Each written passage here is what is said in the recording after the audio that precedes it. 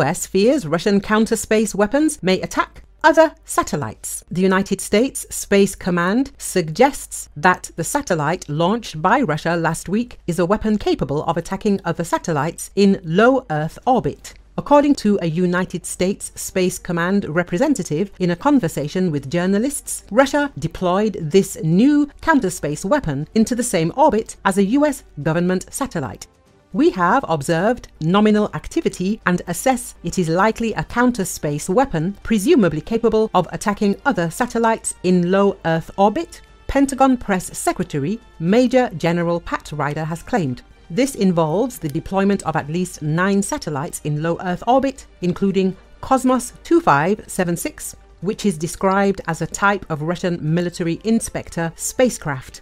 These satellites were launched into space by the Russian Soyuz rocket from the Plesetsk Cosmodrome on May the 16th. This mix of military and civilian payloads was totally unexpected. Never seen that before on a Russian launch, said Bart Hendricks, a longtime analyst tracking Russia's space program. An American official familiar with the intelligence data explained that US services anticipated the launch of Cosmos 2576 and informed allies of their assessment of the satellite before its deployment in space. The US intelligence report said that Cosmos 2576 resembled previously deployed Russian anti-satellite payloads from 2019 and 2020. Russian Deputy Foreign Minister Sergei Ryabkov rejected the Pentagon's claims as misinformation. "I don't think we should be responding to every fake coming from Washington," he told journalists. The Russian space program is developing smoothly and includes launches of spacecraft for various purposes, including those that solve the issues of strengthening our defense capabilities, the diplomat said. However, he reiterated that Moscow consistently opposes the deployment of strike weapons in low Earth orbit.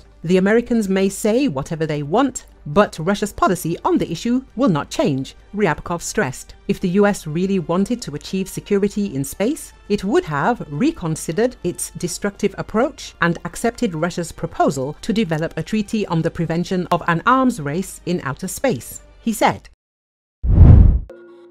The Su-27 supersonic fighter was damaged as a result of the attack of the armed forces of Ukraine on the military airfield Kharkiv.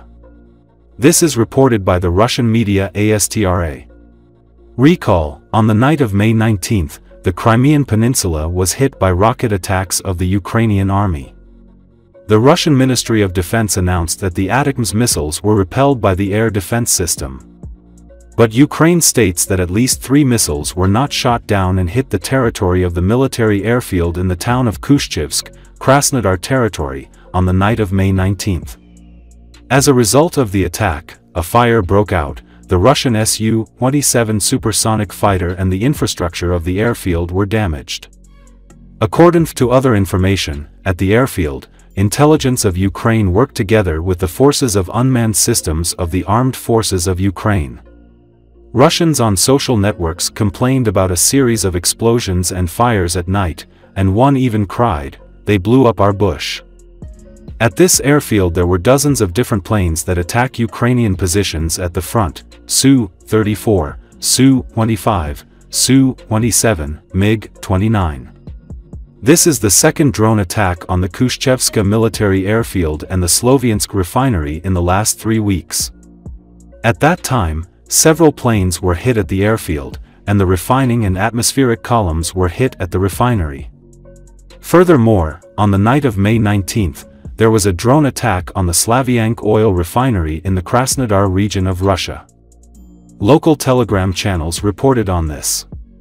It is said that the drone belonging to Ukraine fell on the territory of the factory and exploded.